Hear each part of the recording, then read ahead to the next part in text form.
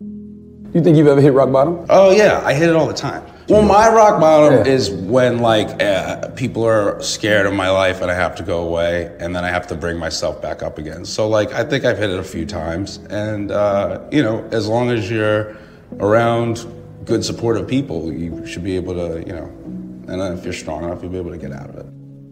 You got a joke in your special, your Netflix special. Yeah. About, well, I don't even know if it's a joke, but it's about Louis C.K. Yes, sir. And he supposedly tried to get you fired from SNL for smoking too much weed. Yes. Was that a real story? Yes. It's a true story. I don't want to ruin the joke, but pretty much he just ratted me out to my boss. Yeah. It was so weird.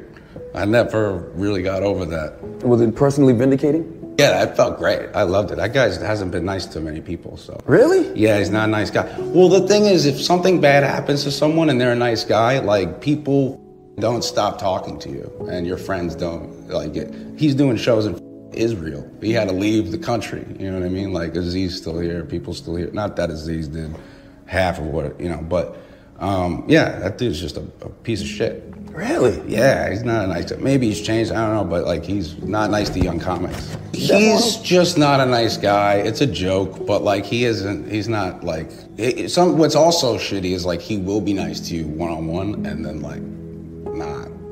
He won't be real with other people about you. What older comics have embraced you? Oh man, Sandman's the best. Adam Sandler, please go see Uncut Gems, guys. It's the best movie ever. He should have won an Oscar. Still don't understand that. It bugs me. He's very, very helpful and sweet and checks in, and Bill Burr and Mulaney, and I'm really lucky to have some of the goats that really look out and give me really good advice. So that's another reason I'm still around. What advice does Sandler give you? Because you got a very Sandler vibe about you. He's always just he's been through it all already, so he's just keep your head up, he just tells me how to navigate through the bastards that are trying to bring you down. Do you have conversations with him about when it's time to leave SNL? Yeah, I have conversations with a lot of people. It's a hard thing to do because you don't want to ever pull the trigger too early, but everybody's always been you'll know when you know, and it'll all be all right, so. Do you know? Yeah. Here's the thing is I personally think I should be done with that show because they make fun of me on it. That's the point, it's a comedy sketch show. No, but I get it, but I'm cold open political punchlines. I'm Weekend Update jokes. Not hot, not when I'm not there. They'll be but Pete's a jerk face. And you're whose side are you on? It's I have a weird feeling in that building where I don't know whose team they're playing for, really. If I'm the joke or I'm in on the joke. So since I really wanted last year to be my last year, but I'm still around and trying to knock it away. So it doesn't feel like a family environment at SNL? I mean, Lauren's the shit, and he's the best, and has treated me with nothing but love, and he's a father figure to me. But as far as everyone else, it's it's a cutthroat show. Everyone's trying to get their shit on. Everyone wants to be the next thing, so it's not a loving care. You're not gonna get coddled over there. They don't give a at the end of the day. Do you think it's because you get more attention than a lot of other cast members? No, I honestly think they're just wrapped up in their own shit. It's just okay, who's hosting this week? I gotta get my duck sketch on. I gotta do it this week. You know what I mean? It's just we have so little time, and the fear of getting fired there your first 3 years is horrible. You're just every day I'm getting fired. So there's just everybody's just trying to pound their work on there, and you gotta do what you gotta do. Did you feel that way? You felt you would get fired the first 3 years? Every day I was this is the day. This is it. And it just never came. It's scary to work over there. How do you think SNL strengthened you as a comedian, though? Oh, being able to perform live and have to not up, even though I up and laugh all the time. It's definitely made me, I feel smarter. I feel everybody there is so smart. And I feel the unfunniest one there, improv sketch and doing all that shit is such a different world. I really learned a lot from how to get from A to B, how to make a sketch. Now, when it comes to being the butt of the jokes at SNL, why not just tell them they can't joke on your personal life? Because then, like, I'm a hypocrite. Like, I can't tell. That's what they do. That's their show. Like, if I'm just fodder now, though, maybe I shouldn't be there. That's all I'm saying. Gotcha. Okay. Have you expressed that? Yeah. I've been like, I'm just like, I literally was just like, picture what it's like to be made fun of and then cut to immediately. And then try to gain the audience's, like, get them on your side without being like, look at this idiot. Like, you try to do that. And so when you do come on Weekend Up-A-Date, you kind of have no choice but to be self-deprecating, right? Yeah, well, I gotta be. And, well, that's just my type of...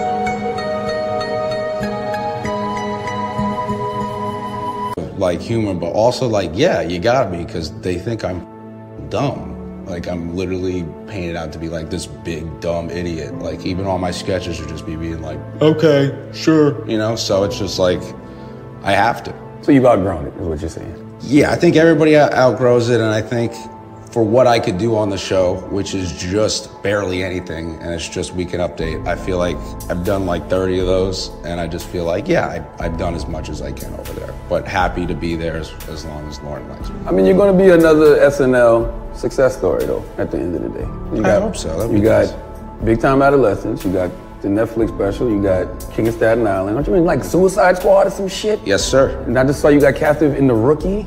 Yes. So how many other projects you got coming up? So I think I'm shooting like maybe a flick or two over the summer. So we're all just writing and getting shit together. It's time to leave SNL, Pete. Yeah.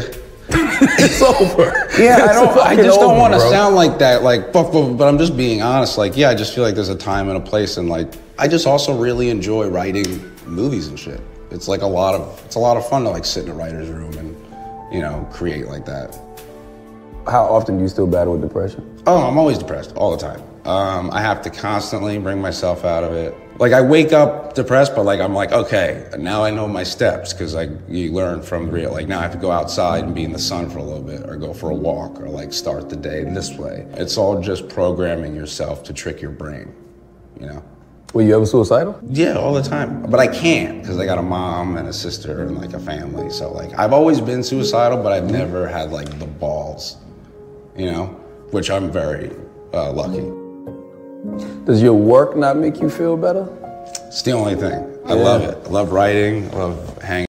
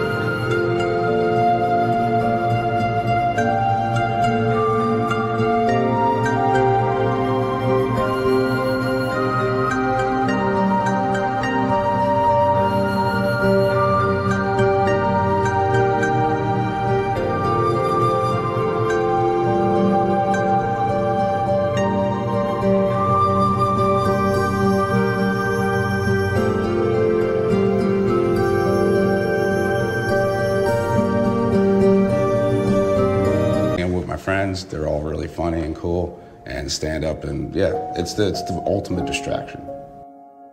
I freak out. I don't have mirrors in my house. What? In my basement, because I live in the basement, and My mom and my sister live upstairs, and they have mirrors, but I don't have no mirrors. No mirrors? No, it just doesn't work for me. I had a really rough time in high school, so like I still have like PTSD from that shit, where I'm just like, But you used to get teased in high school or something? Oh, all the time. It was so confusing. How do you stop running from yourself?